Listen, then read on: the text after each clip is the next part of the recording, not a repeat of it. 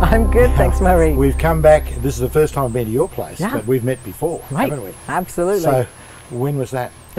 Well, I met you 2 years ago. Yeah. And when I was called into the Ingenuity Centre and as the cook. So I listened to a little bit what was going on, and it's like, I got to do this. Got to do this So aquaponics thing. a year later, when you came back, I did the masterclass. So Yeah, it's fantastic. great. Yeah.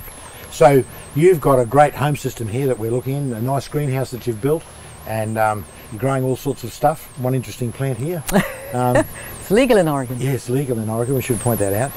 Let's look at your system now. You've got some lovely fish tanks here. You've got some beautiful cedar around them, which is really, really nice. It looks lovely. Thank you. And in one, you've got a whole lot of what appear to be carp fish of some sort. What are they? They're koi, and we only have koi here. Only have koi. Why is that? Because of the weather or something? Mainly because of the weather. We didn't want to go with a heated system, so we have a cold water system. Yeah. Very hardy here in Oregon. So this is a bit of an unusual tank too. It's a round one, an IBC a round one. I've not seen them before.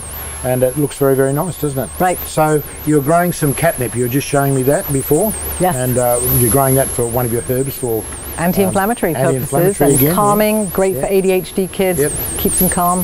So you've got a standard system, a chop-to system, where the water comes out of the fish tank, goes through a filter, winds up in the beds, and then drains back to a sump. Absolutely, yes. So I have So the simple. media beds, and then I have the one float bed, and then we have this bed here, which we just use the watering. The fish water? Yeah, just use the fish water To water all your these guys. favourite plants we can see here. Absolutely. And you've got some other white tubs here. Is that your next extension, is it? This is our next project, and I thought that's what you'd flown over from Australia for, was to tell me what to do here, because I picked those up for for $100 for the four, great. $25 each, and I thought, you know what, Yeah. maybe we can utilize them and have another system here. Yep. And so they're not done yet. We've just picked them up and just laid them out.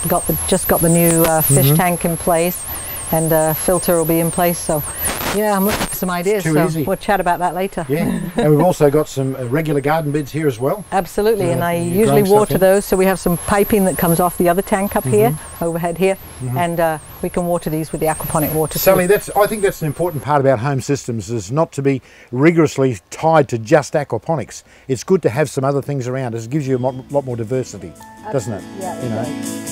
does.